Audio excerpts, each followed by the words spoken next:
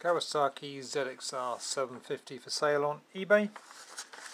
This is the H model. I'm not sure whether it's an H1 or what it is, but anyway, a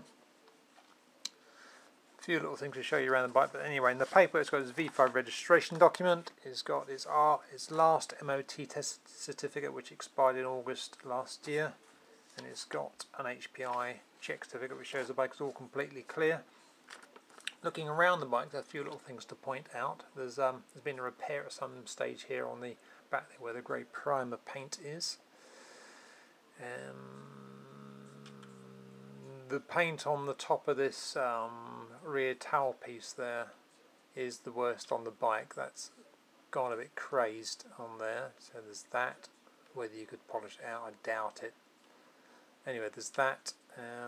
These side panels on the bike, these are GRP replacements, they're not the originals.